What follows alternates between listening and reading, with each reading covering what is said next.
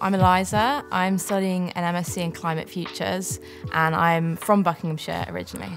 So I originally did philosophy, politics and economics as my undergrad, and then I moved to Leeds for work, where I've been working in communications for a couple of Leeds-based charities.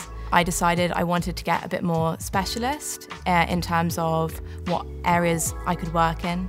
And so I looked at Leeds Uni, because I love the city, to see what masters they had, and Climate Futures really jumped out to me. And then I found this course specifically, and it was really great because it's an MSc and I did a BA, but they were taking anyone from any backgrounds, which was really interesting and exciting. The breadth of the course, the fact that it would be looking at the science as well as the politics, I thought that would make it a more interesting course and actually a more applicable one for the future in terms of my career and just understanding the topic.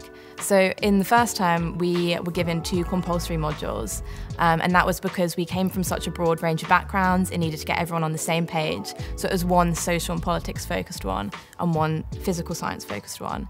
But now coming into term 2, we were given 4 different optional modules. It was helpful to have options so you could kind of shape the direction you were going to take after your masters whilst you were still in it. On the politics side of things, we did a lot of work on discourse analysis, which is kind of understanding how people use language to kind of frame the problems and solutions of climate change, and how if you do that differently, you get kind of different outcomes. And I think that was really interesting coming at it from having not studied it academically before. And then also on the physical side of things, we've actually done some climate modelling where we've chosen what would happen if you do X. And that's been really cool because I've never done Python, I've never done any kind of coding before, so it's been exciting to learn a new skill.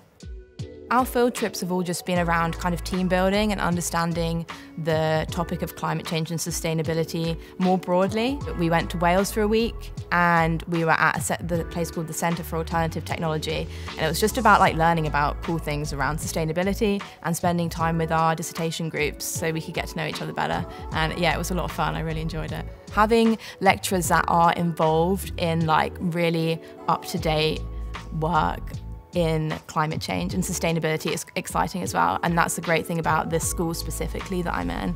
We've had a talk from one of the people that work in the careers service at Leeds Uni. He came in and gave a seminar session to our course, and it was looking at how we can use LinkedIn to try to find job opportunities. In my future plans, I'm either going to pursue a PhD. I would be really interested in that, especially if I could study at Leeds, because I think the School of Earth and Environment is a really great place to research.